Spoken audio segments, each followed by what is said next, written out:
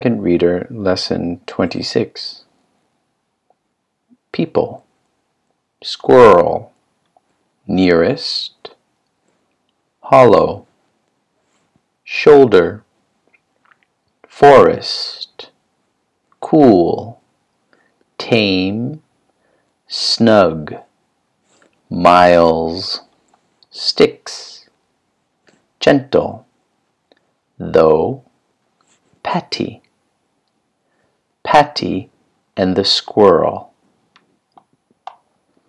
Little Patty lives in a log house near a great forest. She has no sisters, and her big brothers are away all day helping their father. But Patty is never lonely, for though the nearest house is miles away, she has many little friends. Here are two of them that live in the woods.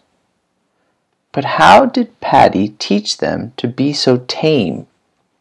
Patty came to the woods often and was always so quiet and gentle that the squirrels soon found they need not be afraid of her.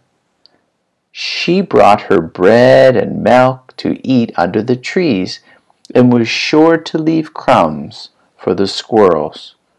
When they came near, she sat very still and watched them. So little by little, she made them her friends, till at last they would sit on her shoulder and eat from her hand. Squirrels build for themselves summer houses. These are made of leaves and sticks and moss. They are nice and cool for summer, but would never do for the winter cold and snow. So these wise little people find a hollow in an old tree. They make it warm and snug with soft moss and leaves. And here the squirrels live all through the long winter.